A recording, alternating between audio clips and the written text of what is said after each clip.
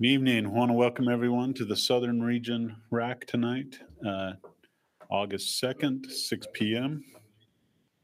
What's that? We're talking to the internet world. There's not a whole lot of people in the room. To start off tonight, let's, if we can get an approval of the minutes and approval of the agenda and minutes, and then we'll do introductions and get the updates. But anyone want to approve the agenda and the minutes?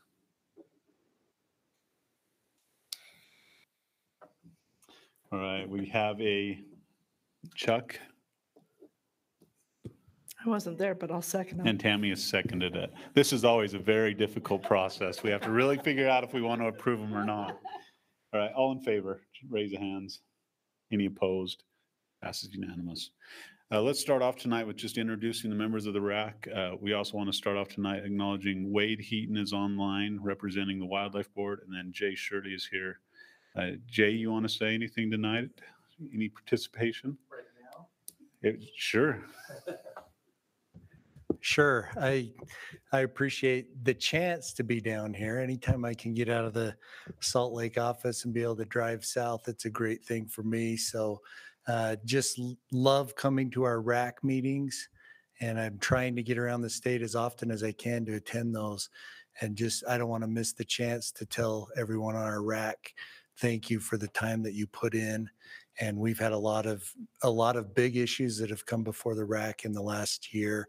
And it takes a lot of people a lot of time, and we know everyone is busy. And we appreciate the time that you put into helping serve our constituents and stakeholders. And anyway, I'll just leave it at that. Thank you. Thank you for coming. We really appreciate you being here and the effort to be here. It's a long ways, so thank you. Before I give it over to you guys to introduce yourselves, just an announcement. Nick Jorgensen has let both Kevin and I know that he's going to be resigning. He has some personal issues going on, so he will no longer be a member of the RAC. That's effective immediately. So our thoughts and prayers are with Nick, and hopefully everything works out to the best for him. And we've appreciated his service, really appreciate what he did. I don't know how many years, 6 years? 7?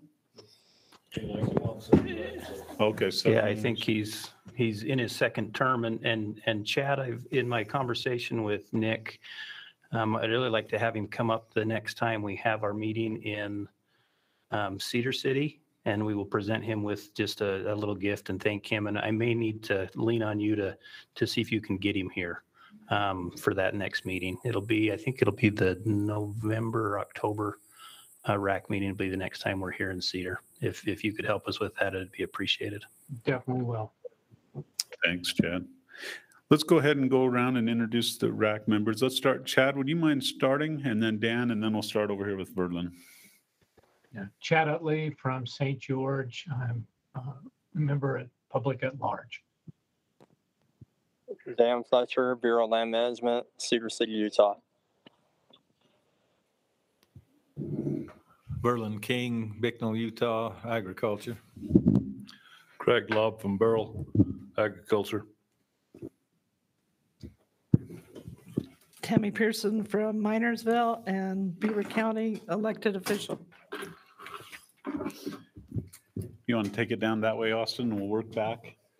Let these guys settle in here real quick. Austin Atkinson from Cedar City, representing Public at Large. Riley Roberts, Tropic, Utah, sportsman. Chuck Chamberlain, represent the Forest Service out of Cedar City. Bart Batista, Kanab, Utah, non-consumptive.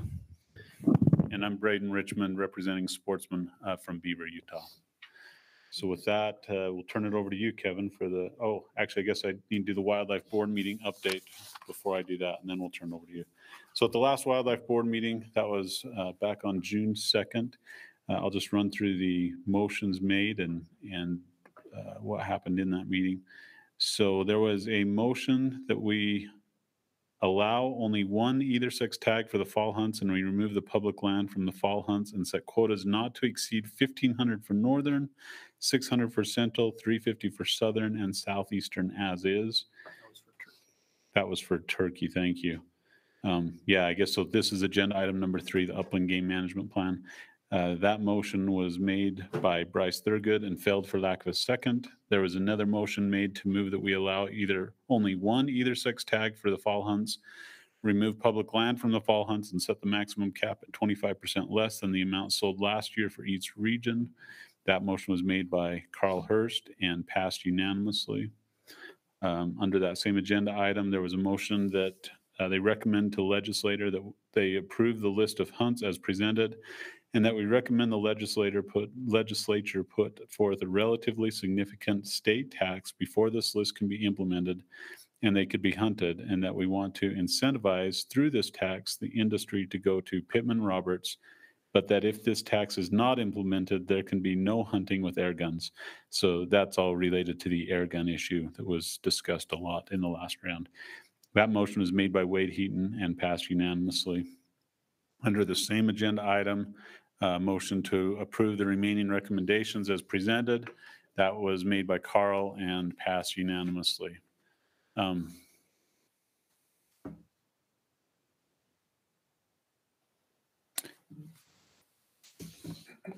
was another motion made after that.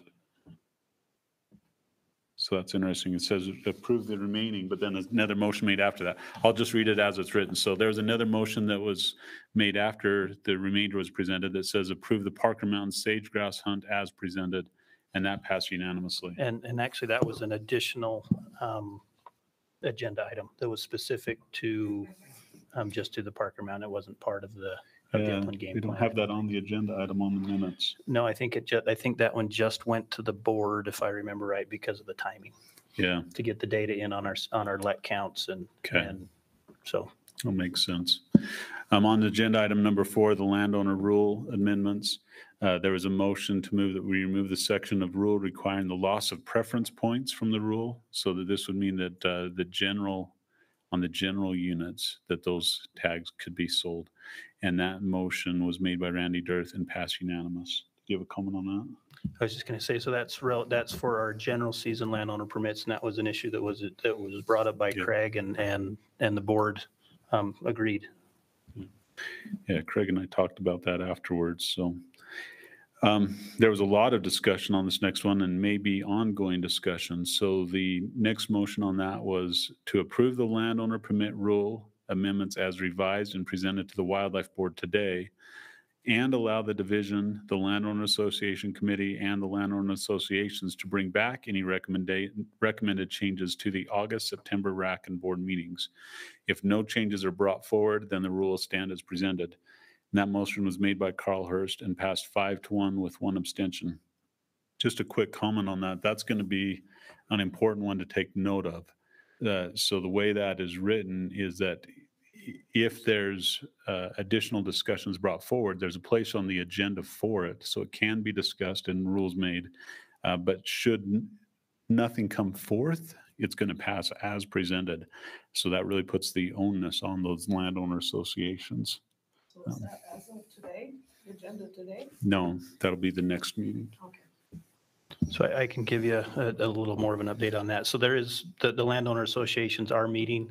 They do have some proposals. It's undetermined yet. I think there will be some of the things that they brought forward that will go to the board meeting, but I think in addition to that, there will probably be ongoing dialogue between the division and the landowner association. So we will have a rule in place, but there may be, we have time. Everybody's CORs are good for another year. And so there's time if we can come to agreement on additional things. I don't know if we will. I think it'll be an uphill battle to add anything to it, but there'll probably be a process to look into that. Will it come to the RAC or just to the board? No, I think if there's, so the few things, if there's any changes in the September one, that'll just go to the board because it'll be direct related to the RAC process that we just had. If there's additional stuff after that, then it will go back through the system. I think, Jay, is that? The motion that as accurate? written says the RAC and board meetings. Well, I don't think because, well, we'll just, I don't know for sure yet. We'll find out, I guess. It could go either way. If there's nothing that didn't get fully discussed through the RAC, or then they may bring it back. If it's items that were that were already pretty well talked about during the last RAC cycle, they'll probably just take it straight to the board. I guess what I would suggest with that is with additional input, and this is for everybody, this will be discussed again in the September rounds. And if you have additional input or thoughts, it's not closed. That's what I really wanted to point out. This issue can and will be visited again with options to look at it. So if there's additional thoughts or discussion, now's the time. All right. And finally, there was another motion made that we asked the division to look into a youth-only dedicated hunter-type program for youth aged 12 to 17 that would allow yearly participation with harvest restrictions, and this to be placed on the action log. That was made by Bryce Thurgood and passed unanimously.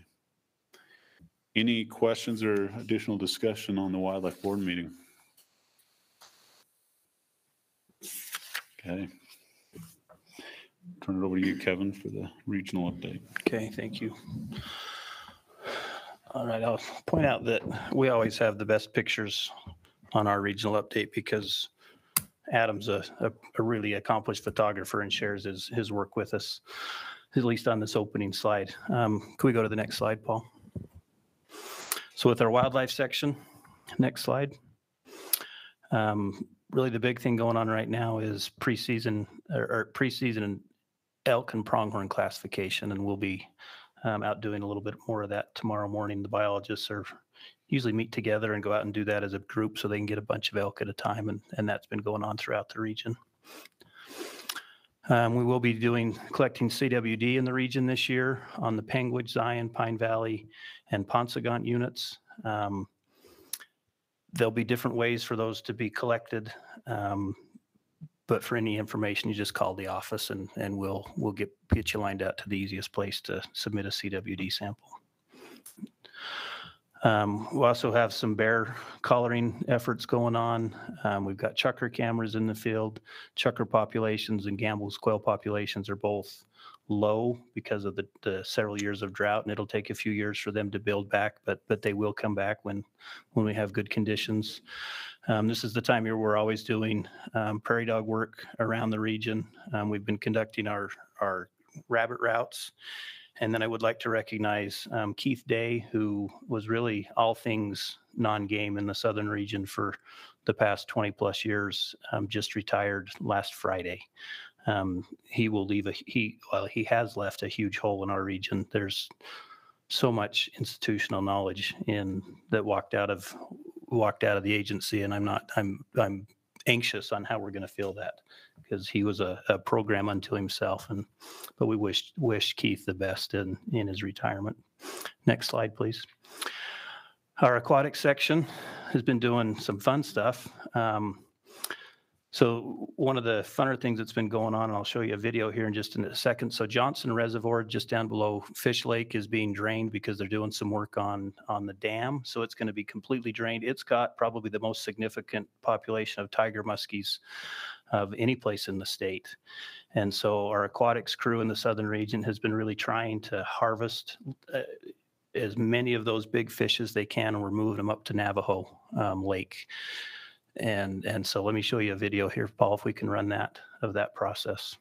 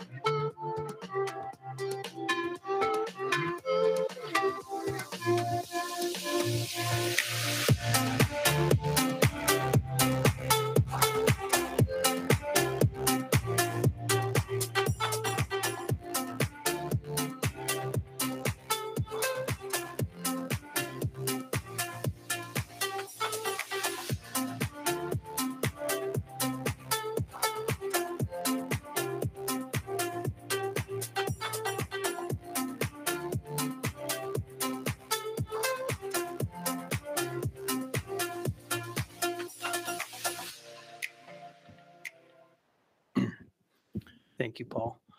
The last several minutes there when the fish were swimming right towards the camera, that was as they were being released up into Navajo. We included tiger muskies, and we just rewrote the management plan for Navajo. And there was a bunch of about 10-inch tiger muskies that went in earlier this year, but to have a chance to put mature fish in there, we couldn't pass that up. And so that'll be an ongoing effort. We hope to get, I don't know, if we could get 100 of them up there, that would be awesome. And I think anglers will really appreciate that. Other things going on in our aquatic section, we have some emergency regulation changes because of the water conditions. Minersville Reservoir, we've increased the daily limit to 4 trout, and we've removed the size restrictions and the bait restrictions in Minersville.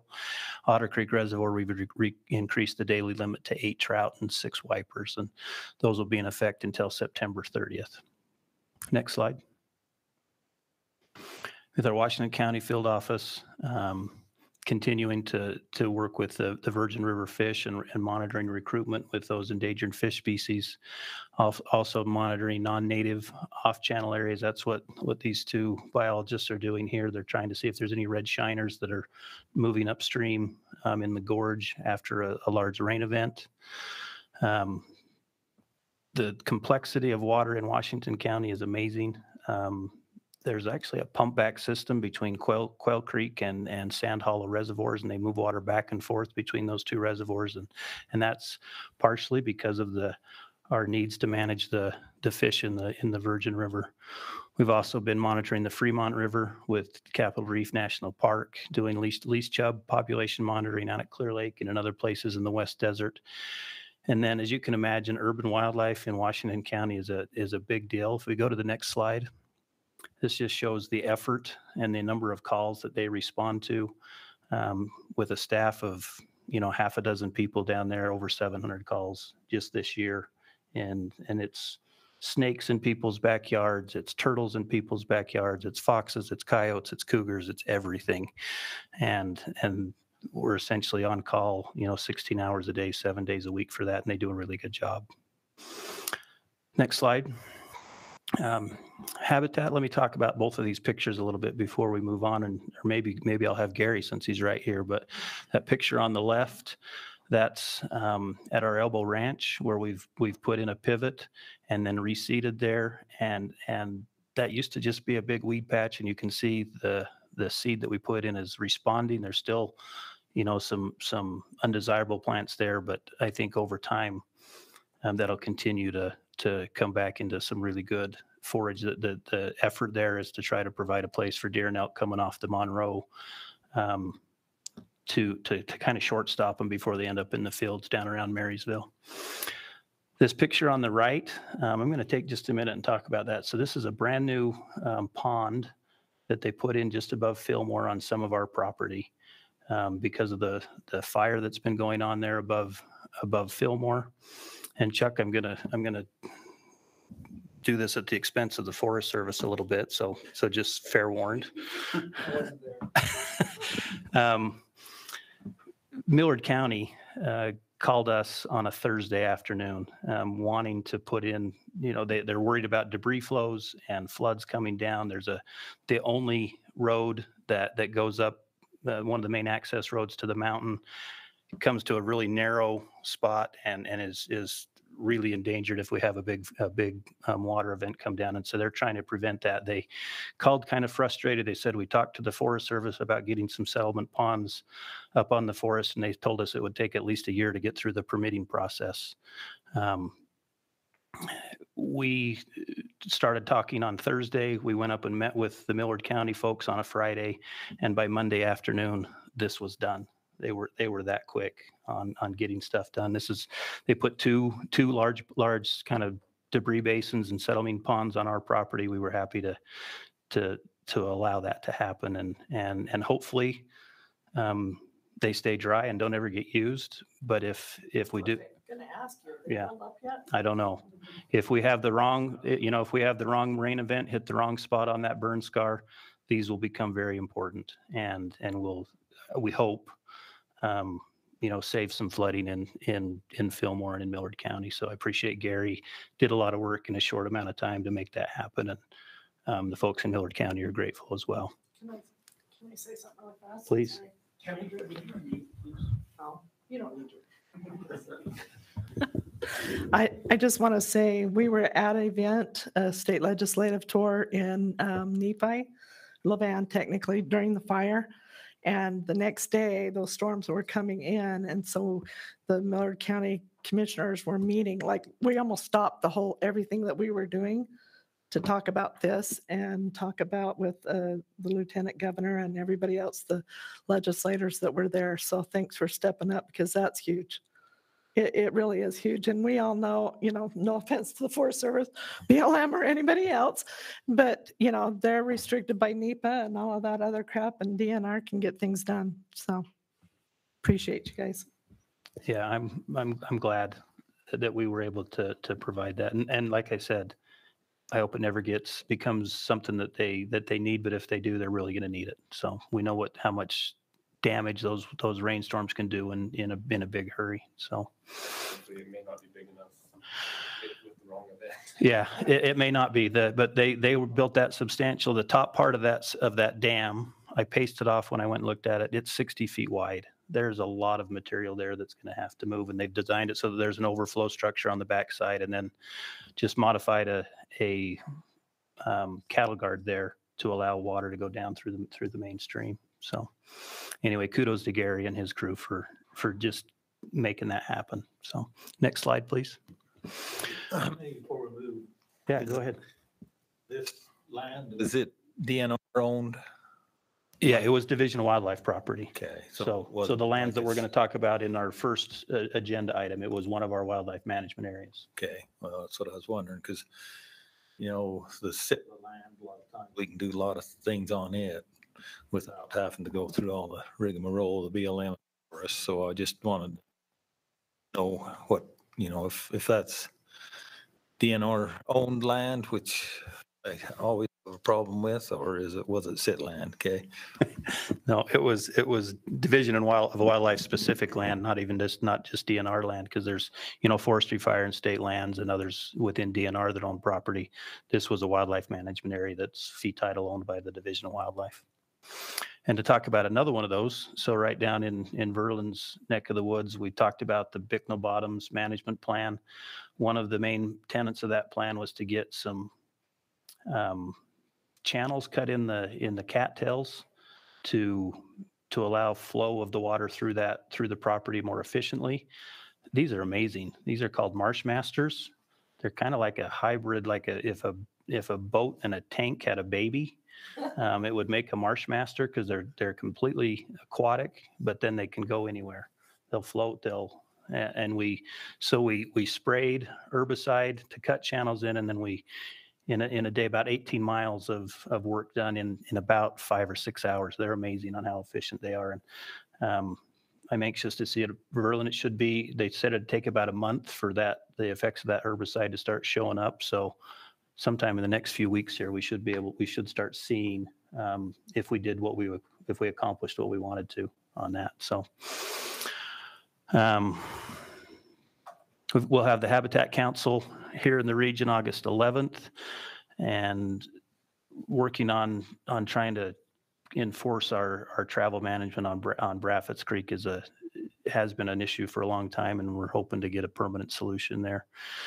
Irrigation season is here, and things seem to go really well. I showed you the picture out at Elbow Ranch, and then as soon as fires happen or are kind of wrapped up, we immediately go into a process with the federal land management agencies. Our job in a lot of those cases is to enhance the rehab work that they're already doing by adding additional seed or adding it to additional areas to make their dollars go farther when we're doing fire rehabilitation. Next slide. Our outreach program. We had a mountain goat viewing event up on the Tushers just last weekend. The people responded really well. We had a large group up there. The goats were a little less cooperative. I think Adam said there were 2 goats that showed themselves during the day. With those events, you just kind of never know. We'll have our junior ranger program September 9th at Tonnequint. We have interns from SUU that are been working with us through the summer that will be wrapping up their work, and we're working on highlighting some more upcoming projects. Like that, we did a video of the work at Bicknell Bottoms, and then Boulder Mountain fish sampling and the cutthroat spawn will be. Adam will, I assume, will be putting together videos similar to the one we just watched on the tiger muskie transplant. Next slide. With our law enforcement, they're always busy. Let me just go to the picture there. We had 2 of our officers that found 3 individuals with 98 fish over limit at Gunlock Reservoir, and that's what's laid out on the tailgate there. They look like they're all crappie to me. Maybe there's a few other things mixed in there, but unfortunate that things like that happen, but they do. Our officers spend a lot of time doing security work during the fire season when we have fire events going on, and we're trying to control access. And then Josh Carver, our officer here in Cedar City, helped the Iron County Sheriff's Office arrest a suspect using his dog Cora, who's young and just new on the job and doing really well. I think that's it, Paul, but let's double check. So that's all I have. Is there any questions for me? No questions? Okay, thank you. Okay, let's jump into the first agenda item. So the first agenda item, or the first action item tonight, is the land use agreements rule. Before we jump into that, I guess maybe let me just briefly go review the process tonight. We review it every time. I'll try to do it my best from memory, but we'll take questions from the public, then questions from the RAC, and then questions from the RAC, questions from the public, comments from the public, and then we'll discuss it and make a motion as RAC. And just always a reminder, we want to keep things civil. We want to keep our comments civil and understand that we're here working together, understand that we're on the same team. We want the same outcomes. So always just professional and mindful of that. So with that said, do you want to give us a brief review and then we'll jump into questions from the public? Sure. Hi, everybody. Thanks so much for having me. My name is Chelsea Duke, and I am the Wildlife Lands Coordinator out of the Salt Lake office. I'm here today to discuss with you and answer questions about the proposed changes to R657-28, which is the Administrative Use of Division Lands Rule. That's it, huh? That's it. All right. Questions from the RAC.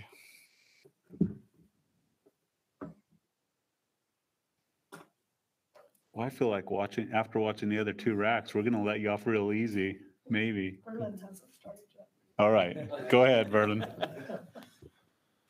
On these livestock grazing permits, how many of those do you have throughout the state?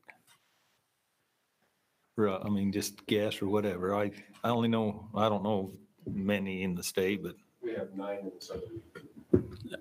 Out of how many properties and then how many grazing permits? 9 permits, 4 up in Fillmore, 1 on the Barrow Front, 1 in the Barrow Valley, Kingston Canyon. That doesn't add up tonight. That's Jerry. Double red. You need a mic. I do, yeah. all right, thanks. Any other questions? All right. You're going to have to use the mic next time, Gary. Questions from the public? Both of you. All right. Okay, let me review the Yeah. comments from online, and it's going to be just as fast as that was. We had no written comments. We had 5 people that went online and commented. Of the 5, 40% strongly agreed. 40% neither agreed or disagreed, and 20% somewhat disagreed with what's being proposed. But like I said, there were no written comments on this one. On the next agenda items, there was, and I'll summarize those when we get to it. And I don't have any comment cards from the public either. Do either of you have a comment on this one? Okay. Comments from the RAC?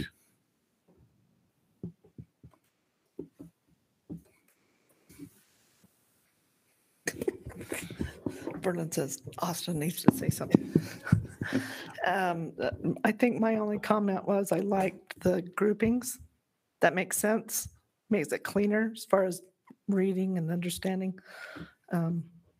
Somebody needs to do that with my life. Thank you.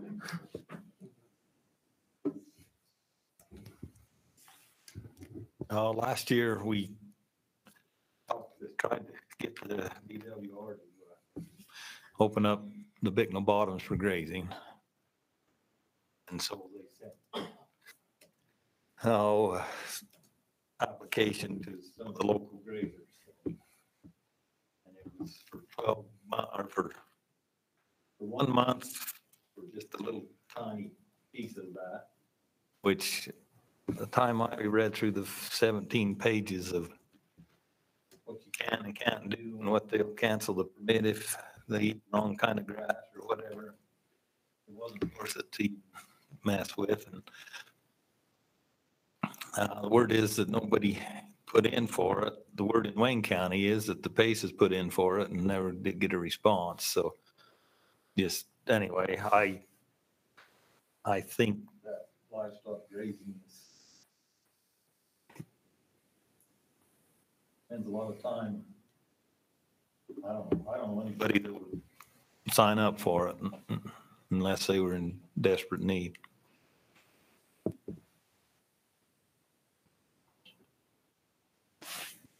Any additional comments?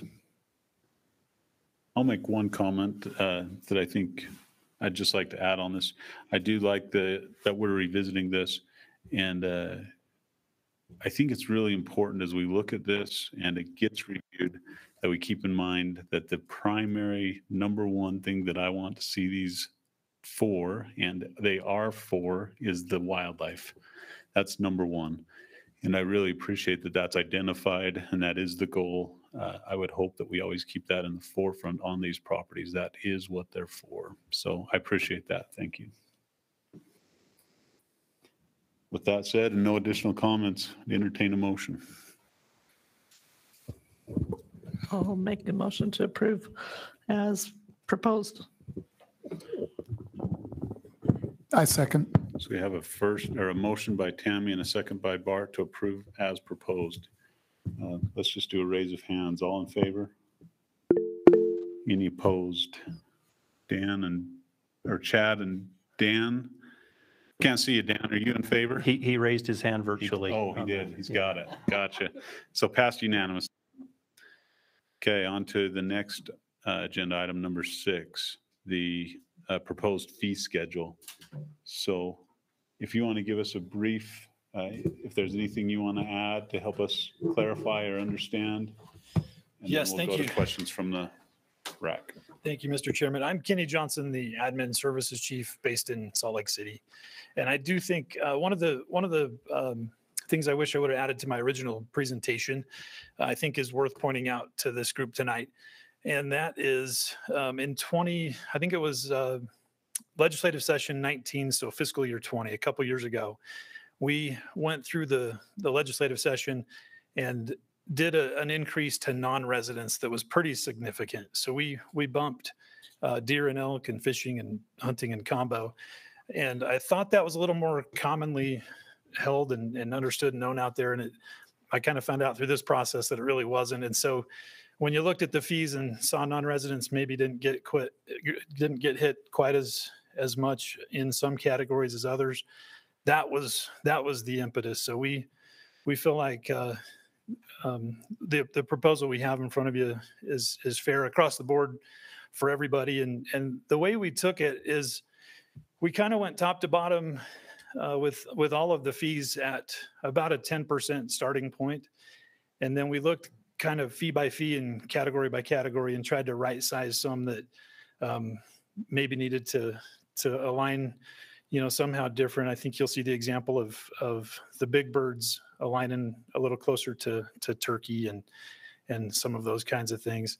And so that was kind of our approach to all of it. And we realized it is a pretty comprehensive change, but happy to answer any questions I can. Okay, questions from the RAC. Go ahead, Austin. I thought you were lunging at it. Sure, I'll start. I knew that you'd have one, but I thought you were lunging at it. I got a couple. Multi-year discount on hunting licenses has always just been $1. Do we feel like that's enough from your department? Where's that at in your mind? It's interesting. It didn't take off when we first introduced it, and it's been several years ago now. I'd have to go back in my notes and see when that started. It's caught on a lot more lately, so we do a lot more $1 extensions than we ever have. And so from a licensing standpoint, that's beneficial to just have people renew those and keep their license current whenever they set that initial 365-day valid date. So they have gotten a lot more popular in the last 2 or 3 years, is what the data looks like. And so, yeah, I think it's in a pretty good spot from a licensing standpoint. Can I ask another one? Do we have an auto renew option on hunting licenses, and is that being contemplated? Currently, we don't. We're working on ways to make the renewal process as easy as we can, and one of them is just a full opt-in auto renew where that can happen automatically. And I think that one we're kind of putting more on the forefront here in the next year or two. So I think that's an option you'll probably see on the ground soon. What about last time when you increased the non-resident fees? Did that go through this same process? And must fee increases always go through this process of RAC and board, then legislation, then governor? So when we want to when we see a need to increase them, we like to vet them through the RAC and board. Obviously, when we did this in 2019, it was kind of the legislature can always change fees, and so it was more of an approach during session to address some concerns and some needs we had on the ground then, and so that's why that one didn't go through the RAC and board process. It kind of sprung up organically at the legislature. Okay.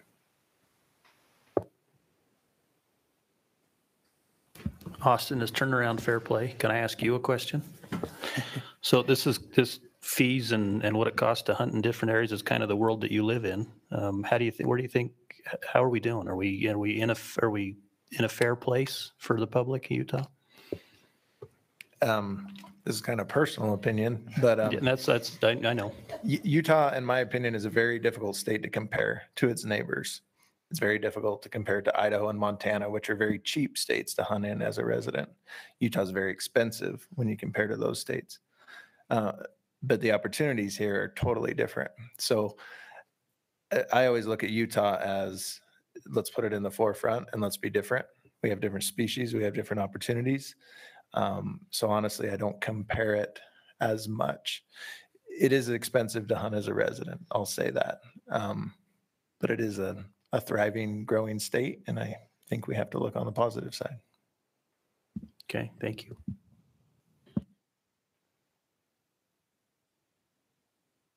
Curious, Austin, if we're now entered podcast realm, I've got a question for you. You commented on resident. What about non-resident? Because my perception is it is expensive as a resident and it's cheap as a non-resident. Would that be? Am I on base? Yes and no. It's hard to compare non-resident opportunity in Utah because it is so slim. So if you ask non-residents, do they care what limited entry tags cost in Utah? They do not care because they'll never draw one. And it's very hard to compare that. So if you say, what is our hunting license as a non-resident? Yeah, we're 50% of what other states are for non-resident hunting license. But with our lack of over-the-counter hunts, non-residents can't hunt in our state. So that hunting license is just a paperweight to most non-residents. So take their money. On the application fee side, that's where the biggest increase was 2 years ago. is they jumped that from $10 to $15. That was a substantial increase for a non-resident that can apply for all 10, species applications. So his budget just went up substantially, and I hope that helped the budget for you guys, but it is expensive, very little opportunity from a non-resident. Yeah, I appreciate that. I think both of those comments are really valid to this discussion. So thank you for providing your expertise in the bigger picture. Other questions? Okay, I got another one. I just thought someone was going to break it up, but so this will get into my comments a little bit. But mountain lion, cougar, I feel like it's very expensive. Is there a method or a way to right size that and to align it better with how we feel about cougars under recent changes in management, or should we stay away from it? Are you thinking of a specific cougar on the list? Like which one were you thinking? Just I believe the fee would apply to the harvest objective and the over-the-counter spot and stock tag, not the pursuit. It just seems really high to me. So I'm wondering is there a way to align that, or is now the time to recommend it, or is that too specific of a recommendation? No, I think a recommendation would be fine for that. And we have talked about it. We've discussed it, and I think we're in a pretty good balancing point in our minds with kind of the opportunity there and what we're trying to accomplish on the ground. So I think we're in a pretty good spot, but now is certainly the time to think about it or propose it. So one more. So some other states like Colorado, California, they're on a program where they increase their fees every year based on their cost of living, whatever ratio they go off of. Utah doesn't do that. So I feel like it puts you in a hard spot and you say, hey, it's been 10 years, be happy. And then here's the increases. Is there a schedule that we should expect you guys to look at this every so many years, or is it just when needed? That's a great question. And what we do is we analyze it every year. So we look at our needs on the ground with revenue coming in and try to balance that. And we've been really fortunate in Utah, and I think probably the envy of the West to be having our revenue come in at about the same pace as everything else. And so I think we've been really fortunate that way. I think from, in the circles that I talked to some of the other states in, I think there's a little bit of a two-edged sword with the automatic increase. If you need something, that's different than CPI, if you have an emergency come up or a need that comes up, they're maybe not as flexible with some of that. And so I think the situation we find ourselves now is a pretty good one, because we can just analyze that every year. And then as we anticipate needs down the road, that's when we come and try to right size it and propose a little bit of an increase. So from my perspective, I think we're fortunate that we've been in the boat we've been in, and we hope what we're proposing here will push us forward another 4, 5, 6 years. So, sorry. 4 to 5 to 6 years. And so like we've seen inflation, material costs increase dramatically. We're seeing, the division is not requiring, but advocating increased opportunity. So you get some more permits. And so I assume that means you have to have more management staff for that. And if we've gone up 10%, 15% material prices and cost of living, you're doing a similar sort of raise. Seems we're next year, 2 years from now, we're all going to be behind the curve. So is this really, I think I'm not against this, but is it really sufficient? And you hear a lot of comments, most people are against it. But if you want to manage properly, I think that's pretty overstating the impact. 5 to 6 years is when we'll have to address it. It seems sooner. Yeah, that's a fair question too, Barton. I think to answer the first part of that, our FTE count, or our full-time equivalent count, is relatively flat. So that stays pretty flat. It's just the cost associated with some of that staff time, and then all of the things associated with our current expenses. And so like I say, it's hard to have the crystal ball, but we anticipate this revenue will push us through. I mean, it's hard to outguess the markets right now because they are kind of wild, but we anticipate that it'll move us through 4 for sure, and then if we can get a little more mileage out of it, that'll be great. So if you don't anticipate FTE increasing, do you use contract staff to do some work? Do you see an increase in that to manage objectives if we're having a higher impact in the landscape? You know, I think we're in a good spot with a lot of different partnerships, federal, local, state, a lot of different partnerships that help us do the work on the ground. So I think we're in a good spot there.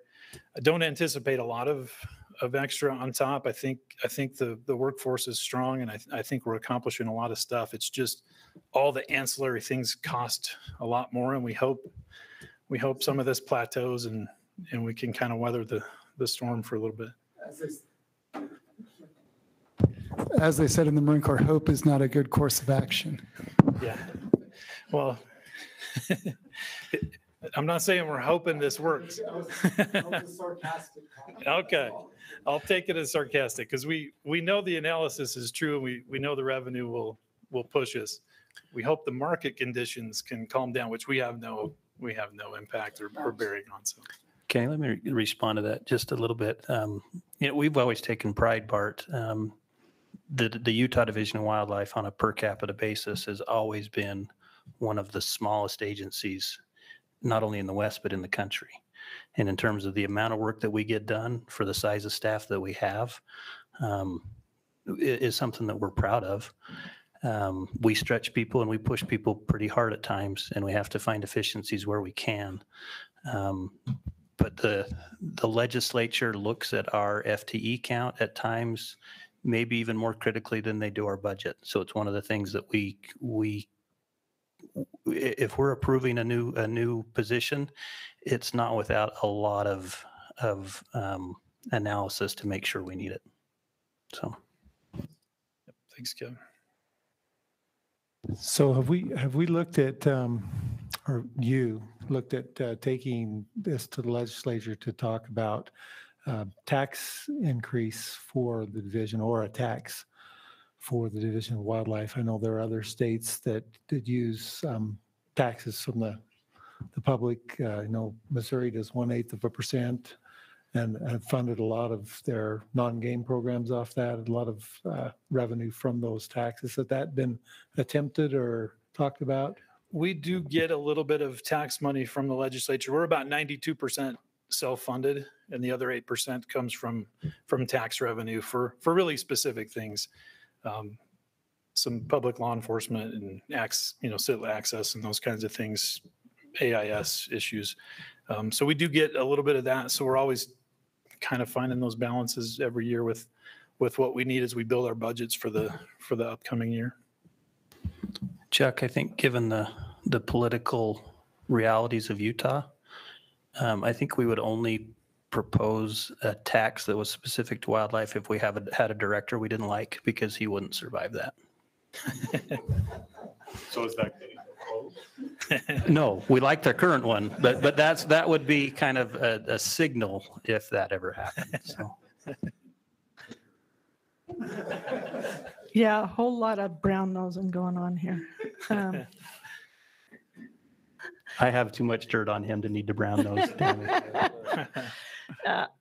Quick question, and I'm not sure, how you do this in the total budget, but I realize that there's a ton of projects, like whether it's fire rehab or whatever else that funding is leveraged with, state, local, federal partners, whether you're talking WIR or, the fire in general. Have you taken that into effect? Or, that's a dumb question, but can you clarify that part of it, maybe, if there's a need for that increase?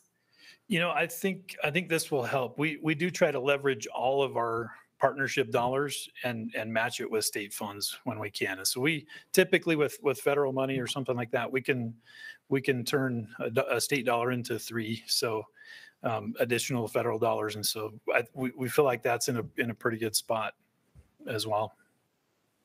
Kenny, I think the other thing she was asking, there have been years, Tammy, when we have a big fire year where we have gone to the legislature for supplemental funding, and they've always come up with their, they've backed us on that. So that the process there has been, when we need it, we ask for it, and we've always gotten it on a case-by-case basis, or on an annual basis. Yeah. Is that accurate, Kenny? I think so, yes. If sorry, I missed that part of the No, question. no, you're good because it's a complex issue and there's several different layers to that. So I know DWR is their separate little critter over here, but they're still under the umbrella of DNR and we all have to work together. I mean, like you were saying in your opening remarks, we're all the same team. And, I mean, there's a lot of different programs that go into those. I was going to laugh on your meadow, your irrigated meadow, on which of the little critters like the flowers, like which one of those are. Sorry, I just need to be quiet. No, and that is a great question. And Jay and the director's office and our leadership team, I think we do work well with DNR to kind of set those priorities every year and make sure we're kind of all on the same page as we go through the session. So. So it seemed like in your presentation, you're 5 million short or something. This end of the table between ranching and agriculture, there's a lot of things we're doing without in this economy. You guys think about cutting back on stuff? I think we're always looking to right size our efforts on the ground. I think that's always part of the equation. What we're seeing a need for is recent increases in staffing, and then all the things that you're well aware of in our current expense increases as well. So yeah, absolutely. I think we're cognizant of that, mindful of it. And we do have those hard conversations. So I think that's a fair point. Do you have specific examples of things you may have cut recently? I could probably think of some. Right off the top of my head, I don't have a really good example of that, but I can just tell you overall, we try to work plan each year in advance and make sure everybody's got a priority and set their work plan on the ground, and then budget according to that work plan. And maybe Kevin's gotten a specific one from. Well, I think COVID kind of forced us into one that's becoming really helpful right now. We're driving a lot less than we used to because of the opportunity to have, meetings online and like I drive to Salt Lake probably a third less than I used to pre-COVID. And because of the time I spend on meetings, prior to COVID, I was driving 30,000 miles a year, and now I'll probably drive 20. And I'm very high because of my job and the requirement to be in Salt Lake on a fairly regular basis. I was going to save this for a comment, but I'm going to do it as a question based on this conversation. I almost have the opposite question. So I work in a industry where people are bought into the mission of the job. And historically, it's been really easy to hire. I get a lot of applicants, but recently I don't due to the economy. I'm very nervous. Is the division doing enough for its employees? There's nothing more important than the employees. And the opportunity that I've had to work with the division employees that I've worked with, I can't say enough good about them. I don't think I've ever been around better than we currently have, particularly the biologists, but everyone. So I really have a concern, are we being aggressive enough? Yeah, that is a good question, Braden. I think this current administration and former ones have been cognizant of that. Losing a tenured state employee is tough, especially if they still have time that they can work. It's hard enough when they eventually can retire, but if we're losing them, kind of mid-career, that's even tougher. So I think we are very cognizant of keeping the people that we can, and we've seen some nice things recently. Even at the very beginning of this legislative session, decent COLAs those don't make or break a lot of times, but I lived through the times when that was non-existent. And so seeing some traction there, and then doing some things above and beyond that. There were some targeted increases this last legislative session that really helped biologists, and we were excited. We were excited about that one. So it is a concern. I think, trying to fill a couple roles in my section recently is it's been a little bit of an eye opener, because the numbers are definitely down, and the maybe the quality of applicant isn't quite what it has been too. And so I think we're facing some of those same challenges.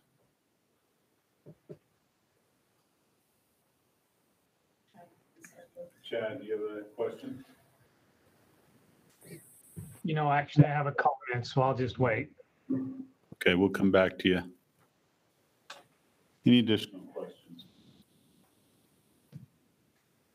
Questions from the public? Okay, we have one comment card from the public, from Kevin with SFW. Oh, Hold on, let's go ahead and summarize. Let me and then we'll go to summarize comments. the online comment. So if there was 8 people that commented on this, almost unlike the last one, almost everybody that got on also submitted a comment, and they were, they kind of reflected what's been talked about here, and especially in the other RACs. People had a strong feeling one way or the other. We had 40% strongly agreeing and 60% strongly disagreeing. Those that agreed, went along lines with Braden's comment, and those that disagreed went along with the comment that Verlin made, that there's a lot of people that are going without right now, and life's gotten more expensive, and this makes it harder to get families out, and we're sensitive to that. One of the things that's interesting about our funding model, because we're essentially self-funded as a state agency, when the legislature gives all state employees a raise, they don't give us the money to cover it. We have to find that within our existing budgets. And so that becomes a challenge sometimes. We've always managed to do it, but it eats into the other things that we need to do. So. Okay, Kevin.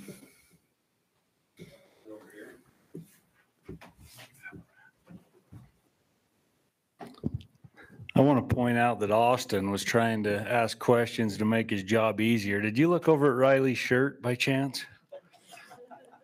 Nobody cares. Work harder, right? Kevin Norman, representing SFW. We're just here in support of the division's recommendations.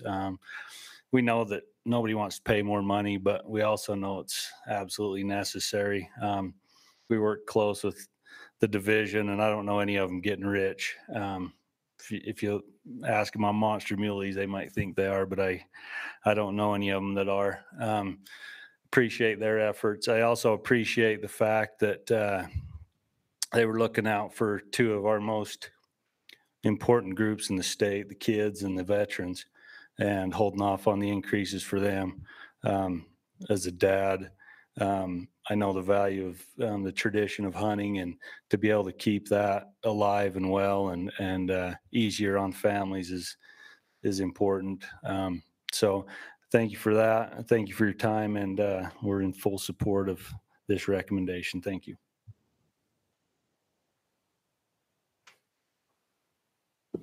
Thank you. We'll go to comments from the RAC.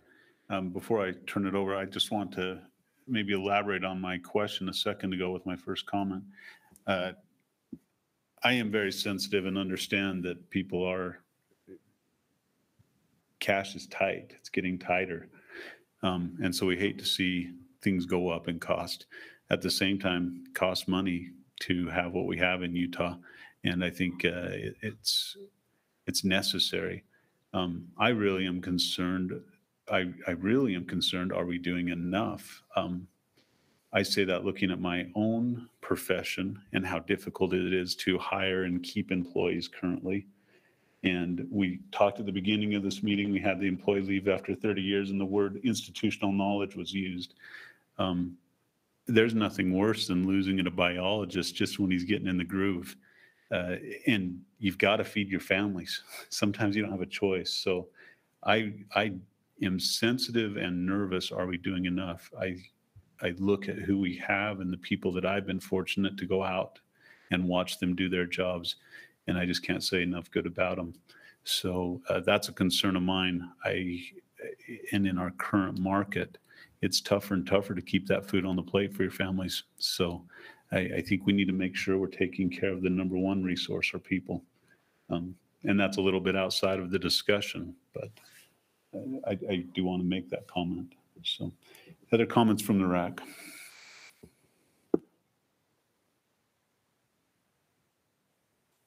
I have a comment, Go ahead, Chad. Chad. And I just wanted to say that I think the license fees are a great value. And maybe that's contrary to what most people are saying here today. And I understand when you're buying a license for the whole family, it's expensive. It's expensive when you buy a movie ticket for your whole family or go to Disneyland. But I can go fishing for a whole year for the cost of a license. I'll spend more in gas on a fishing trip than I will for the cost of my license for a year. And putting it in perspective, I think the value we get for the amount of money we spend is exceptional. And I'll leave it at that. Thank you. Roland, did you have a comment? Yeah, I've got a comment. So from my perspective, you're raising the cost, and it's widely known in about every meeting we go to about the quality and the number of animals, and that has gone down. So it kind of bothers me that DWR sells a ticket at a higher cost now, and a lot of times you're not going to be able to fill that ticket because the animals aren't there, or you're not a good enough hunter, or whatever it is. But you're selling tickets for something that's not there anywhere else. That'd be illegal.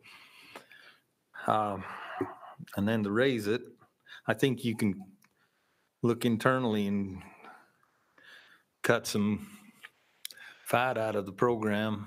Maybe not chain one of those areas that don't have any water there, and the animals never use it. Use a little common sense before you do some of these projects and use the money at a better place. I'm not in favor of raising these rates. I think they're high enough as they are.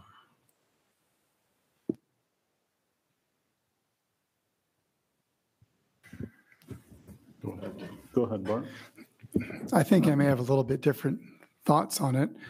I mean, from a management perspective, if you're trying to increase the population, we have to take proactive strategies, which costs money. And inflation's going up, you need the money. So you have to get the money from somewhere else. And reducing the projects or not doing projects isn't really a solution or an answer to it, because you're not going to have any proactive ways to increase those populations. So you need projects, you need money to do it. If you're worried about reducing pressure, this does that as well, in that you're increasing your fee. So that does create a barrier to entry for some. And so you may reduce some pressures there and fewer people buying in. So I think it actually it addresses the issue in two ways.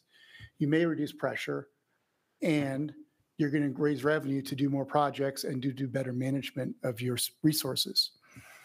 And I know people don't like the idea of the first part, what I said, because we're trying to increase opportunities, and it does.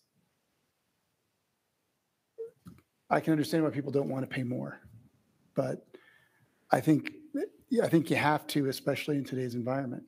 And I agree with what Chad said.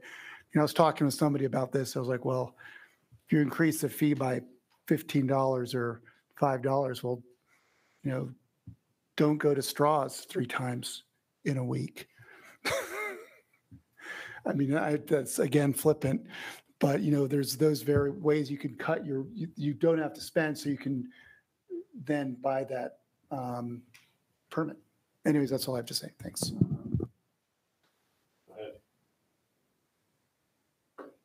Yeah, I've worked. I'm the wildlife coordinator for the Fish Lake and the Dixie National Forest, and have worked with some of these biologists now for going on 20 years.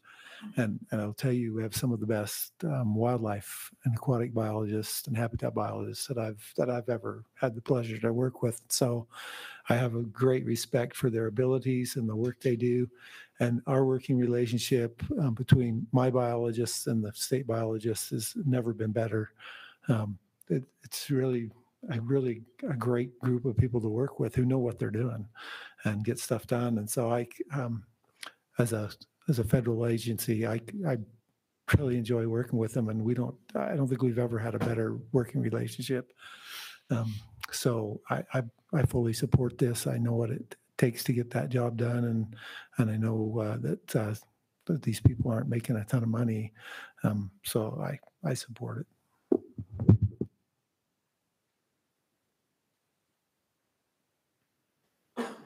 Go ahead, Craig.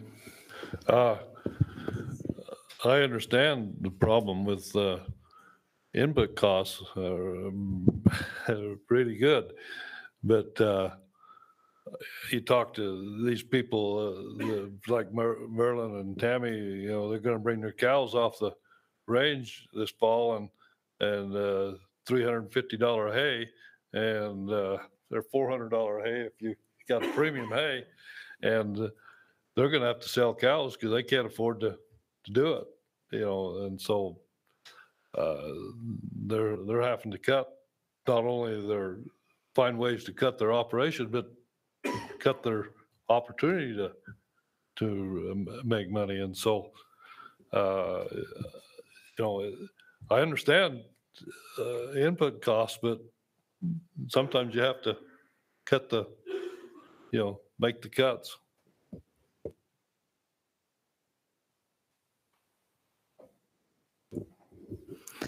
I'm not taking my family to Disneyland. I'd rather hunt. There's my cut. Thank you. Go ahead, Riley. All right, I've been trying to phrase this in my head a couple of different ways. Without trying to sound too blunt, I'm going to give everybody a quick business lesson right here. You can never save your way to wealth. You can't do it. And in this case, the wealth is wildlife and habitat in the state of Utah. And so it doesn't matter how much we cut, although I appreciate the efforts and I think the division is doing that. The only way to increase that is to increase revenue. And it doesn't matter if it's in wages or if it's in habitat projects or whatever it is being earmarked for. The only way to do that is to increase revenue. Right now, in the United States of America, the dollar has never been worth as little as it currently is, ever in the history.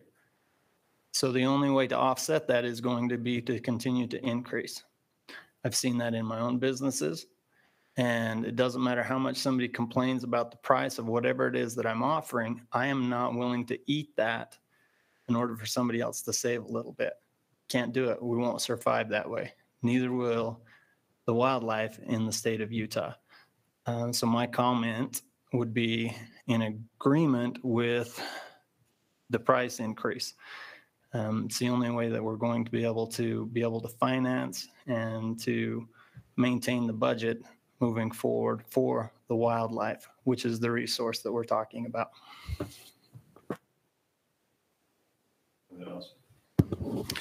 A couple comments. I feel like the division has always been good at putting wildlife first. For example, at the elk committee meeting, we're having a debate about multi-season elk permits. There's some heartache over, do we continue them? Do we do away with them? And it would be a big hit if you just took it away. It'd be over $1 million right out of the budget if we took away those multi-season permits. And the division employees have said, we'll figure it out. The wildlife's going to come first. So that's what we need to do. We need to do it. So I commend them for that. I'm mostly agreeable. I am mostly agreeable with these changes. A couple that I have heartache over. Our kids are always at the front of our minds, and they need to be, like Kevin said in his comments, but we're always a non-resident somewhere. And I've seen this in other states when their neighboring state appears to be getting greedy, especially against non-residents. They in turn do the same thing. It's kind of a push and shove. And so we need to be careful. I feel like Utah is missing out on an enormous amount of non-resident youth because we don't have a non-resident youth structure. So I understood we have saved the youth prices, say for deer and elk, for this year by not creating an increase, but yet we're still going to charge a non-resident youth $613 for a general elk tag. It's pretty expensive. And I know we can say, hey, well, we're residents, forget those guys, but there's a lot of us in here, and there's a lot of people in Utah that go to Arizona for a $25 deer tag, and they go to Colorado for a $12 deer tag for their kids. And I would like to see more youth coming to Utah, relatives, grandkids, whatever it may be, but charging them hundreds and hundreds of dollars for an animal they're probably not even going to get is too steep, in my opinion. What some other states have done is they've preserved resident youth fees to non-resident youth as well to keep it simple. I don't know if we want to go that far or create another category, but I would like to see non-resident youth cheaper. The other one I have heartburn over is cougars. So there was a time when we were all applied for cougar permits and we built up all these points. Now your points are worthless, right? Because we've got so many harvest objective, unlimited quota units. It's great. We've got the spot and stock permit, which is a great opportunity, but now it's going to be $64, right, for that permit. That's way too much in my mind. Now, I'm not advocating for kill all the cougars, but I do not want to see a guy that spent $40 on his deer tag now looking at $64 for a add-on cougar tag saying, no, I'm out. I ain't spending another $64.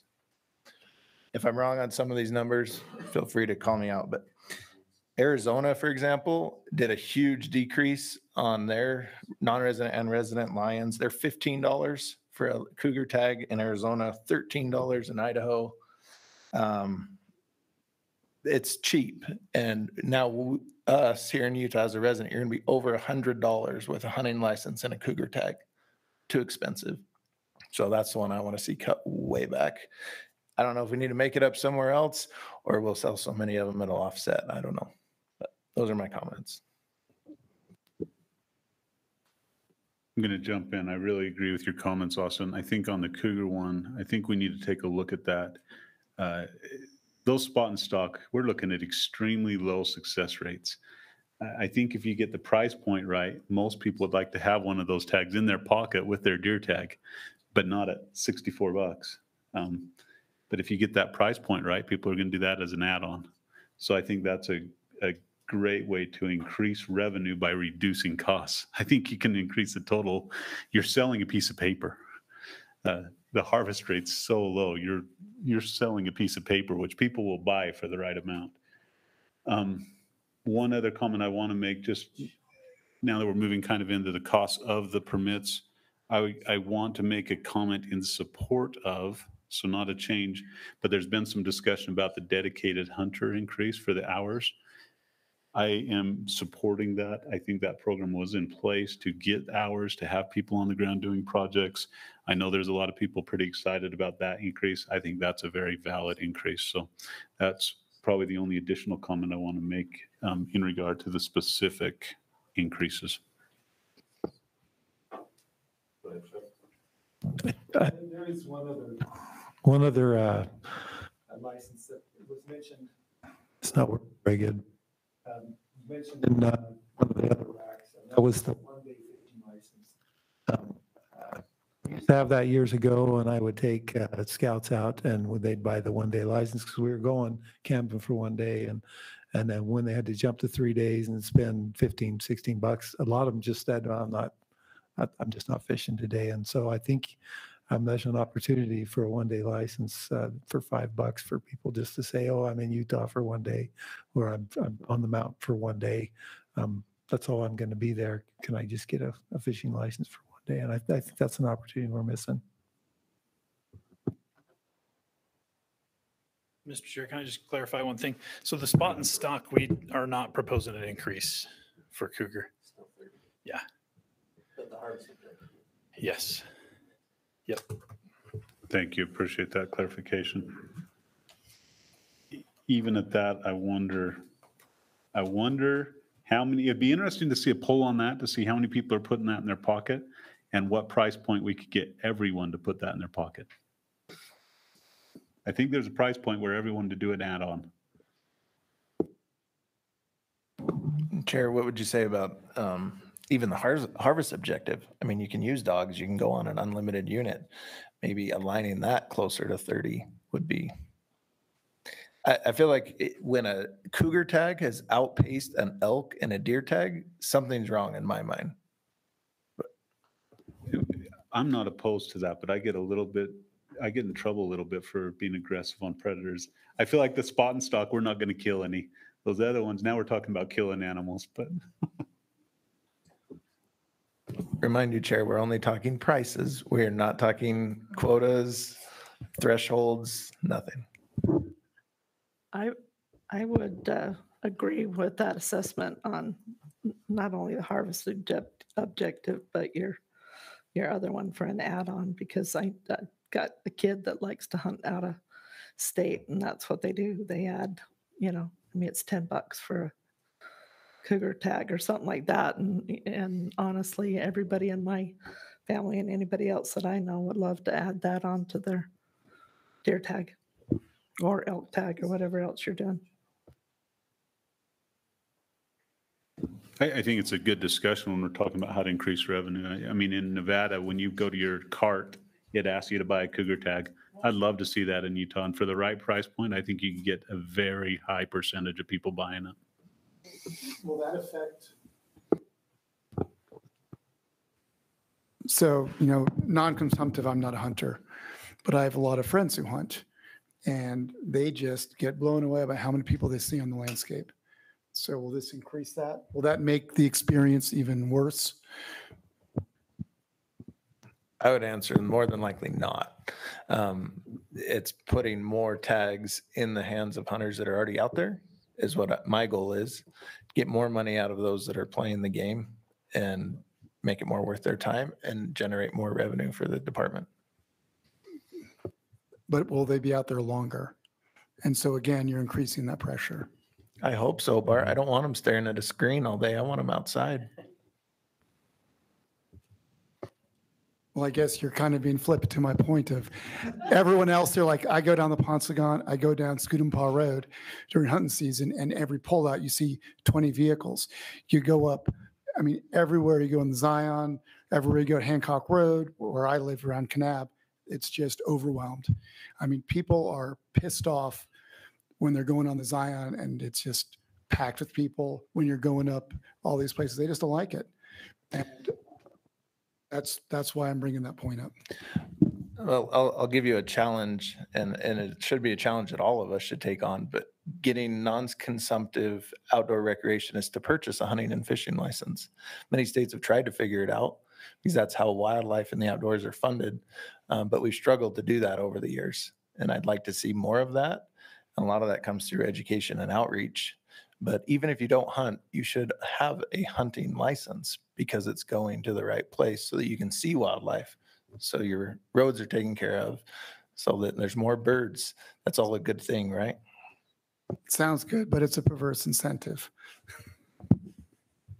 We're getting a little off track, but it has worked. There's been states that have done good marketing campaigns to get you to purchase duck stamps, and it's been very successful at times. So I think it's a valid discussion. Be interesting to see how to do it, but it's worked with duck stamps. I have one more comment or question. Because the cougar spot and stock is a director's action, is that why it's not included in the fee schedule and we can't touch it? I think we just decided not to make a change on it. And it looks like we issue about 1,100 of them. If that helps anything. Let's try to stay, I think it's been good discussion, but let's try to focus on the actual increases and see if we can move towards a motion. We've had a couple discussions on some of the increases. Any more discussion? Yeah, go ahead. We've kind of, couple have made a indication that the rate increase would help the numbers. I boldly disagree with that. Water will help the numbers more than anything else.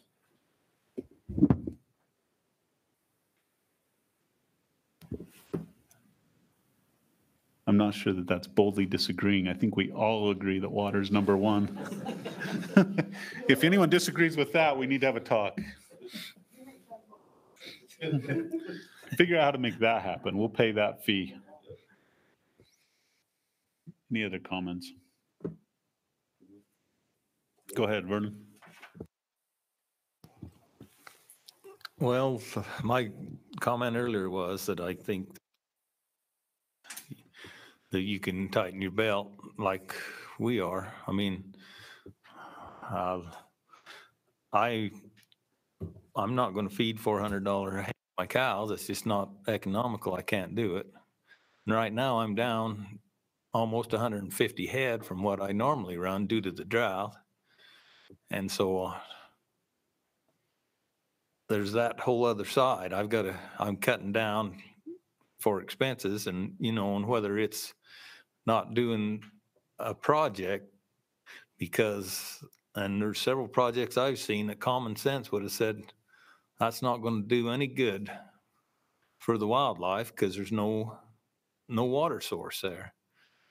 And there's no way you can drill a well because it's BLM or it's Forest Service or, so I think there's areas, and I know there's areas, and the thing about DWR that's widely known to the ranchers end of it,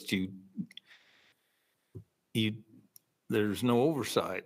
You don't answer to anyone but yourself. And you say, well, my money doesn't come from the legislature, so, they can't audit me. That's what makes me nervous. I think you guys can look hard internally and, yeah, you don't have to cut your biologists, but maybe some projects, and I wouldn't be surprised if you raise the prices too much, like the majority of these comments were, that you're going to price some of these hunters out of the market.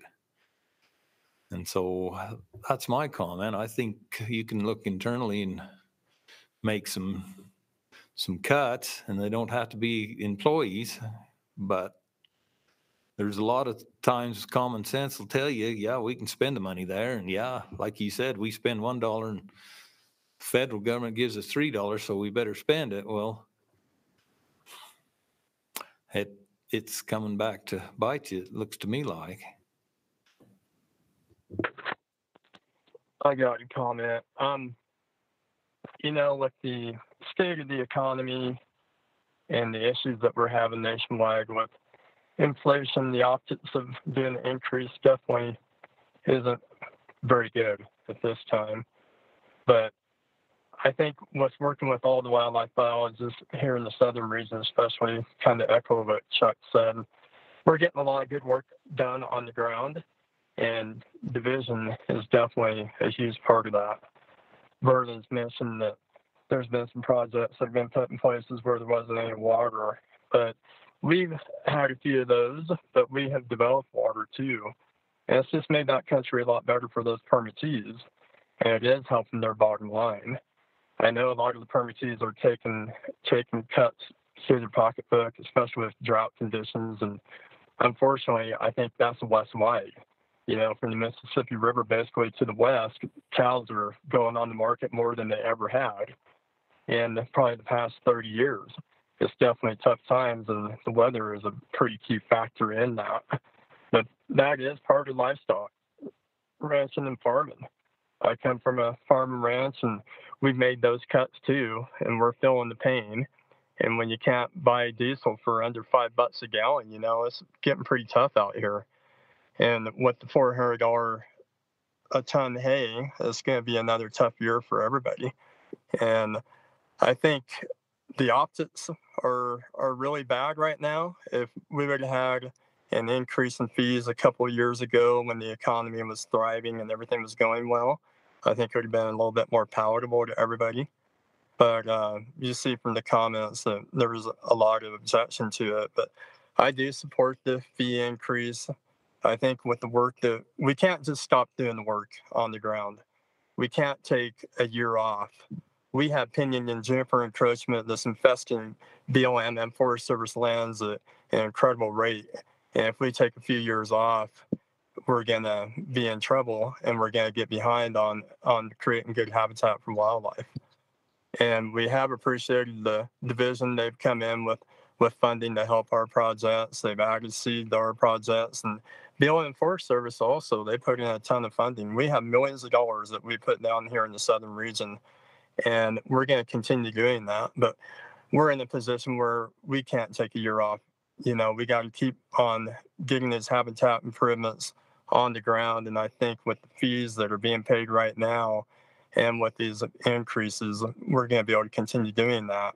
One thing I agree with some of the comments on some of the increases, they seem well out of balance. And I don't know, someone there could make a motion to take a look at some of those. I can see a $5 increase on some of these, and that's palatable. That shouldn't be too big of a deal. But where there's these larger fee increases, I think a harder look needs to be taken at that. And maybe 2 or 3 years down the road, when the economy is improved, maybe they could be re-looked at. That's my comment. Thanks, Dan. Go ahead, Vernon. And my comments, I don't mean to say don't do any projects. I just say use more common sense and maybe do some more studying. I hate to say that because a lot of times these studies just show what common sense would have said, but just be a little more frugal with where you spend your money on some of these projects that don't have the ability to produce. And we've seen it on the Henry Mountains, and it's mainly even at full rainfall of 8 inches down there, there's been a lot of reseedings done that haven't worked. And it was obvious to the ranchers that it wasn't going to work because they don't get enough rain down there. And then we can go into the buffalo.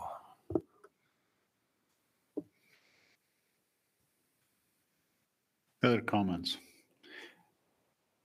How do we want to approach this? Do we want to look at motions specific to any specific fee increases, or do we want to do a motion that would encompass all of it? If there, I guess what I would propose is if you guys have some fees that you're concerned with, let's make some individual motions on those fees and then pass the rest as presented. Or if we want to do it as a package, I'm open to that too. But if there's specifics, let's get a motion out for those specifics. Go ahead, Austin. I can do one on the youth, see where it gets us, but I move that we create a non-resident youth general elk permit and a non-resident youth general deer permit fee to match the resident youth prices. Do we have a second on that? Second. So we have a motion by Austin and a second by Vernon. As a dad who takes his kids to multiple states every year, I fully support this. I'm going to spend a lot of money in that state chasing my kids' cheap tags. Okay, let me restate that so that we have it for Alyssa back at the office. So the motion is to create a non-resident youth general elk and deer fee that matches the resident deer and elk youth prices. That capture it? Okay. So we have a motion and a second. Any further discussion? All right, let's vote. Oh, go ahead, Chuck. So when we're talking about youth, we're talking about the same age structure for the residents in too. Okay. Okay, let's do a roll call on this where we have a couple of people online. So we'll start over here with Vernon. Yes. Craig? Yes. Tammy? Yes. Art? Yes. Chuck? Yes. Riley, Yes. Austin, Yes. Chad, Yes. and Dan. Yes. Motion passes unanimously. Okay, any other specific? Go ahead. I'll try the Cougar. I move that we lower the proposed cost of the Cougar permit to $30 and do not increase the Cougar pursuit permit fee, which would leave it at $30 as well. Okay, so the spot and stock and the pursuit permit for $30, that's what you're, So spot and stock is unchanged under their proposal, so that would remain at 30. And we drop, instead of increasing the harvest objective limited entry down to 30. Okay. And keep pursuit, they had going from 30 to 50, keep that at 30. So all Cougar becomes 30 unless I'm missing something. okay. You got that one, Kevin? Do we have a second on that? I'll second. Tammy seconds that. Any further discussion? Let me restate it quick just to make sure. So the motion is to reduce the proposed cost of a Cougar permit to $30 and do not increase the cost of a pursuit permit, which would also keep it at $30. Okay. Go ahead. So we're reducing it from what to 30? From 50 to 30. And so your hope is that we'll make more money. I'm sorry. So really you just want to kill more Cougar, but you're hoping that you'll have more revenue created because you have lower fees, you get more people involved. I would say, Bart, for me, this is not so much biological. I'll leave that to the biologist. It's more of a social thing. I I feel understand that. That's what I said you want to kill yeah, Cougar. over $60 is just getting socially too expensive for these guys, and therefore they're not purchasing the tag. Okay. Barton, maybe a comment I would make is these units are controlled other than the spot and stock, which is unlimited, but the other permits are controlled. So you aren't going to increase harvest necessarily because you have a controlled amount that will be taken. The spot and stock isn't controlled, but we're talking minuscule harvest there. Are we not meeting objective in these areas, in these units? It's varied. It's varied. And it depends on snow conditions and many other things, but oftentimes we have units that don't meet the harvest objective for Cougar. Is that because of not enough permits were purchased, or is it just because they're not successful? So This is getting into some theory. I know it's getting into the weeds. I'm just. But I would comment here, Bart, that on the pursuit specifically, you got to have dogs, and the dogs are limited and they're used. So by selling more tags, you aren't producing more dogs. I know we have a lot of dogs in Canal.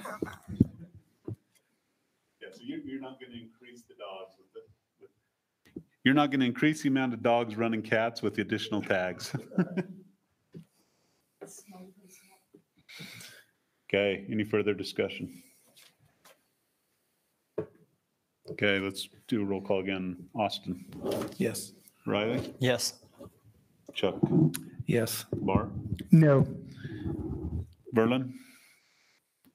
Yes. Craig? Yes. Tammy? Yes. Dan? Yeah. Chad? No. Okay. Bart and Chad, do either of you want to say your reason for no or leave it at that? I've been yapping enough. Right.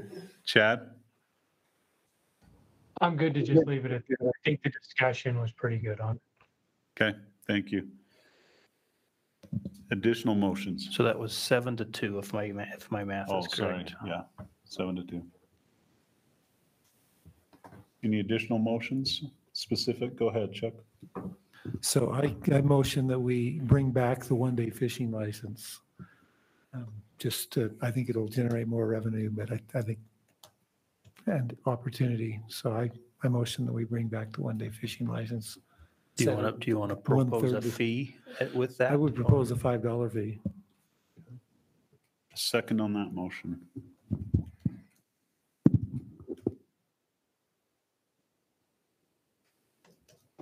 I'll second it.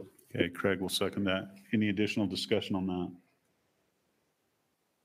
You have that motion, Kevin. You want to read that and then we'll vote?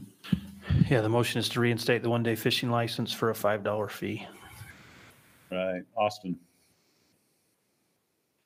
Real quick on discussion, do we know, was that an administrative thing why that went away? I didn't catch why that went away.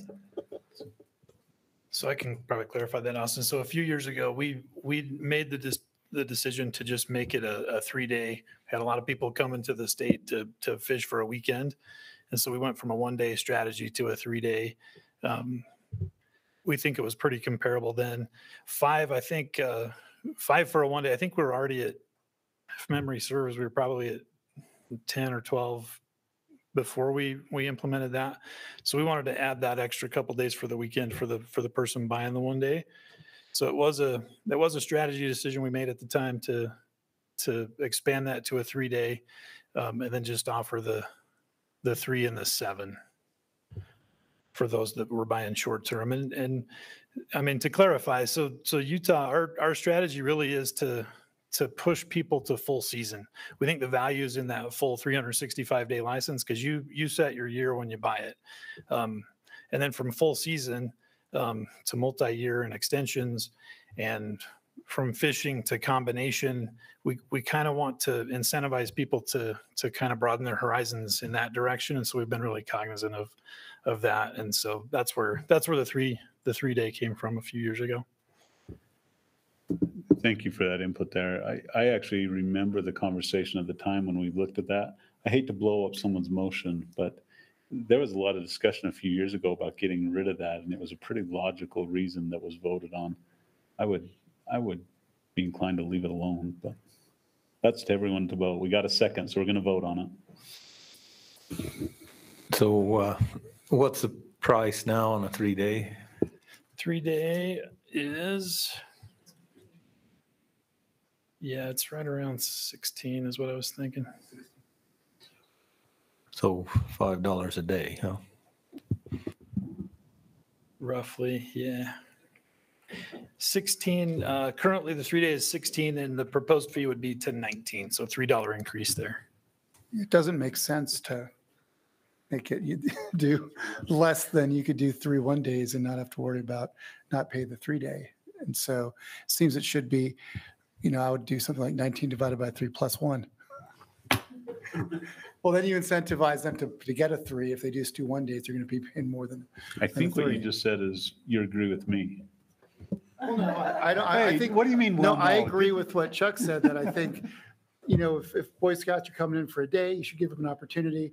And when I was a kid, I wouldn't want to pay that. To clarify one thing real quick that I think we may have forgotten also is we did implement a program where you can get a group free day of fishing. So if you have a scout group you're taking out, you just have to apply and you can take the whole group fishing for nothing, right? Isn't Yeah, it it's free. It's free. So You just have to register. So the scout group or the young men, young women group, whatever it may be, youth group, there's that opportunity to take those youth for free to show them the joy of fishing.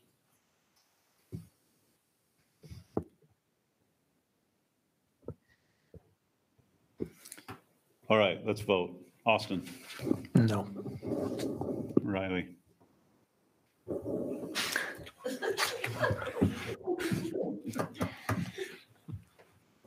I know it's too late for comments, so but I had several. I would say no then. Chuck. Yes. Bart. We're going to see if you agree with me or not. Well, I agree with you. I just want more. I think we should pay more than the $5. Yeah. Yes. Okay. Tammy. I'm going to say yes. Craig? Yes. And Merland? Yes. Dan? Yes. And Chad? No. Boy, I didn't keep track. Where did that end up?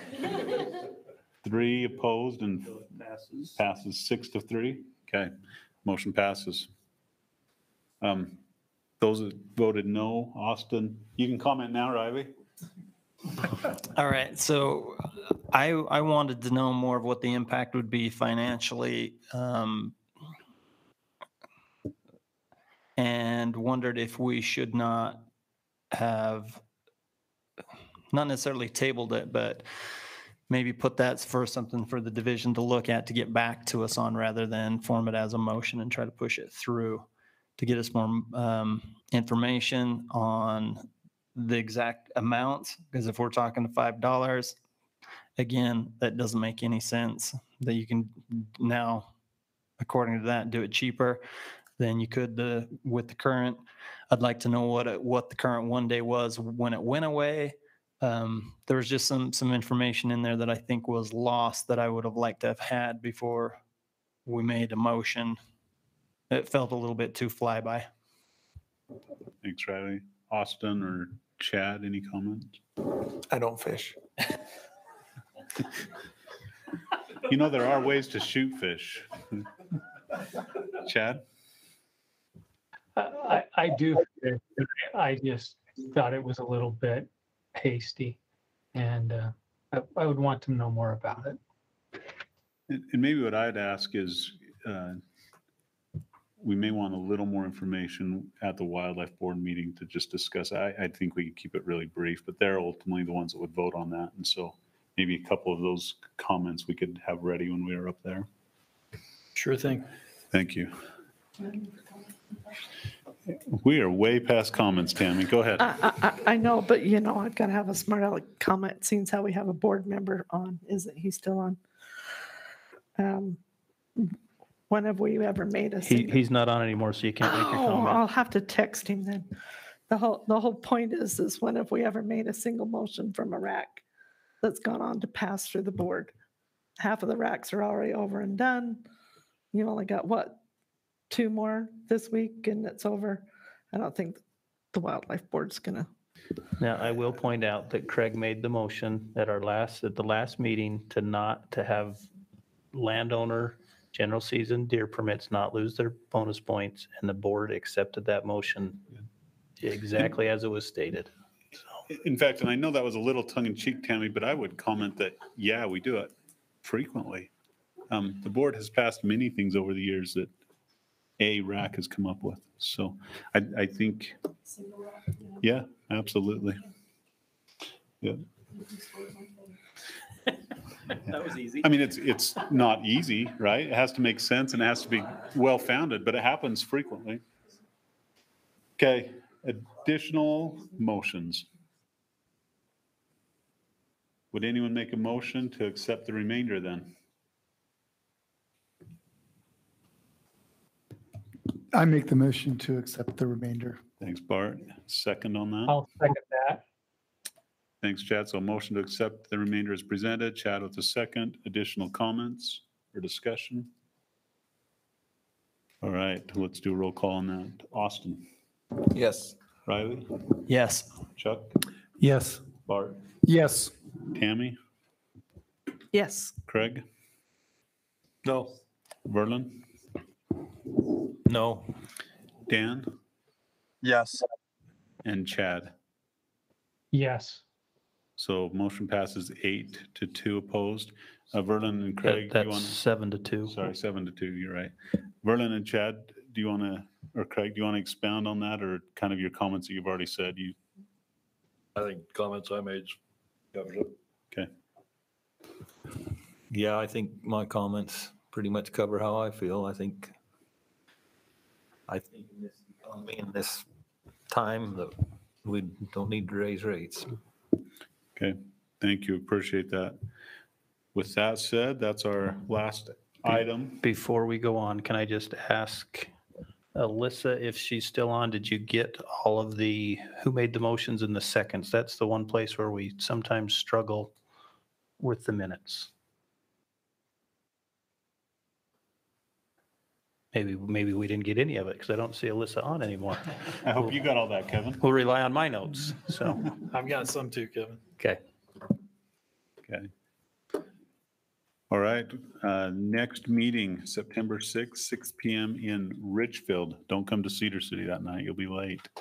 So with that, we'll adjourn. Thank you. Get your gavel, it's your one chance. There you go.